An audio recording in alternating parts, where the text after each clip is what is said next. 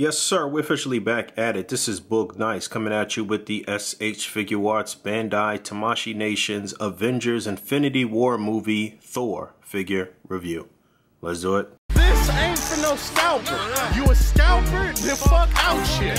This one's for them real collectors. That's army building and posing figures.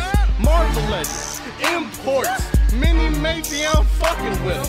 Hype beast we know about. You stay buying figs, don't know about it. And a real quick look at the side art. You can see the Avengers logo, S.H.Figuarts. It says Thor, one picture of the figure on that side. On the opposite side, more of the same. You can see the Avengers Infinity War logo here. And that's it. Let's get this guy out, see what's what. So I'm a little late to the party, but I finally got the SHF Infinity War Thor in hand. I had to wait for this guy to come from Big Bad Toy Store. I missed him on the pre-orders through Japan, where I could have got him for a decent price, and I ended up paying a lot of money through Big Bad Toy Store. He's absolutely not worth $120-something.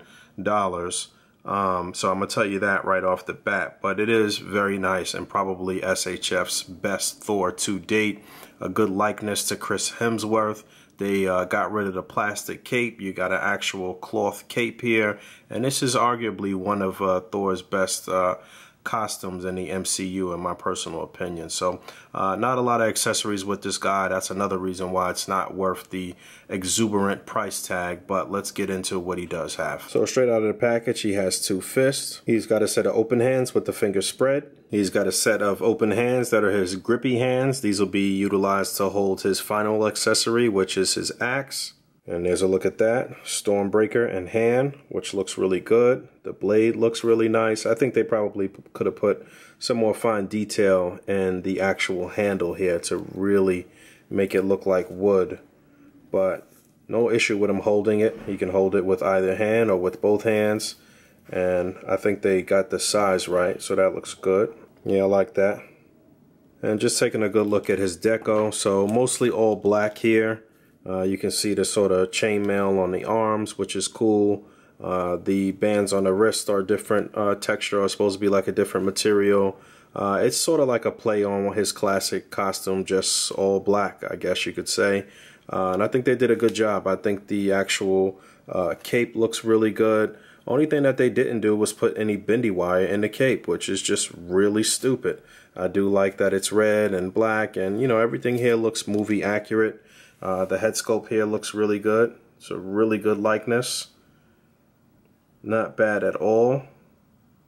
One of their better ones. I don't know if I'll say it's their best, but the likeness is there. It's not spot on, but it's decent.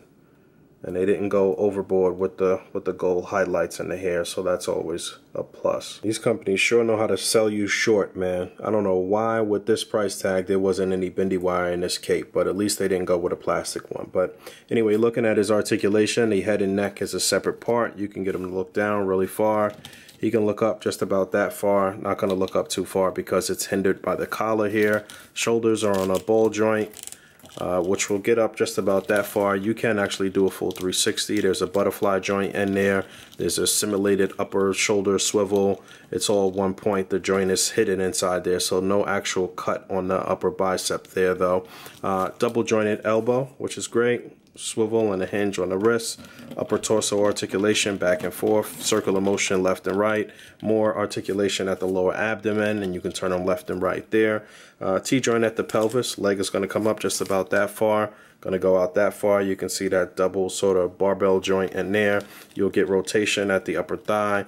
Double jointed knee. You get a swivel and a hinge and a pivot on the foot and a toe joint. So good articulation, pretty good stature here from Thor as far as the size goes. I think they got that pretty right. I'd like to see him stacked up next to Hulk actually. And a few quick size comparisons. There he is next to the Captain Marvel movie Captain Marvel SHF, Star Wars Black Series Greedo, not to be confused with the 03 Greedo, Revoltech Gambit, Mezco Dark Knight Batman, SHF Tony Stark, and finally Infinity War SHF Hulk. Alright, I gotta get up out of here. Thor came out really nice. It's definitely one I would recommend, but only if by some chance you could get them for cheap. I would not pay the amount of money that I paid, and honestly it's not worth it considering what you get with the figure. It was only a few hands and the axe.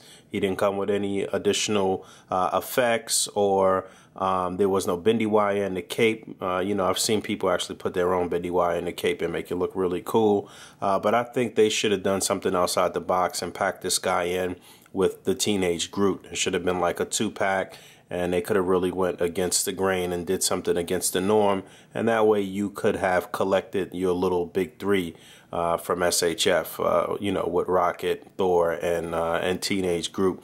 This Rocket back here is the Avengers Infinity War version. This is actually the first time that I open this figure, but yeah, I would wait this out and see what happens with Avengers Endgame, which is right around the corner, April 25th. I already got my ticket. Hope you guys got your tickets. And yeah, thanks for hanging out. As always, rate, comment, and subscribe. And until next time, peace.